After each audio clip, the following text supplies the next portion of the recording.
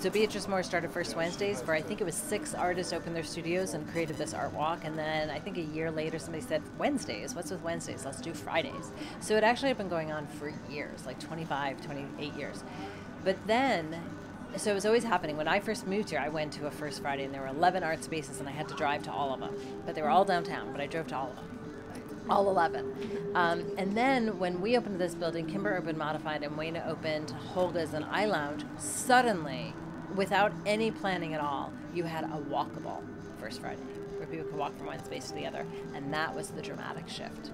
And when we opened iLounge, it was an arts collective and there were 24 members. And we had this rule for 2 years that you had to come to each other's shows. You had to, which meant that when you came by this building on a First Friday, there were always 24 people here. So suddenly, you can imagine a student, you're like, what's going on here?